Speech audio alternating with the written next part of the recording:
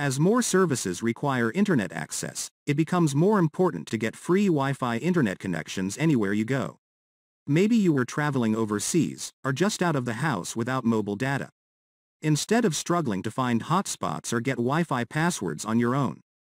In this video I will show you an easy way to get free Wi-Fi anywhere you go and connect Wi-Fi without password using your Android phone or iPhone.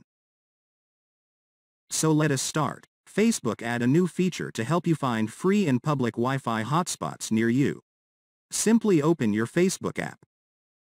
Now from the top right tap on the three dots.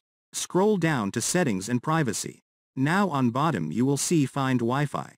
Once you click on the Find Wi-Fi feature, you will see an actual map with the Wi-Fi spots, showing you the distance and directions towards the public free Wi-Fi hotspots available in your area.